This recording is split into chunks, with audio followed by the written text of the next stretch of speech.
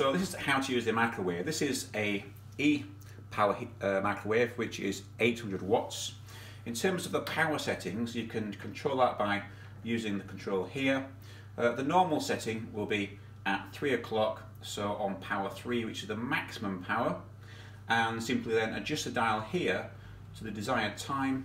So if you want to cook for say 3 minutes, turn to 3 here, and then the microwave will automatically set going, and it will turn off when it gets to 0.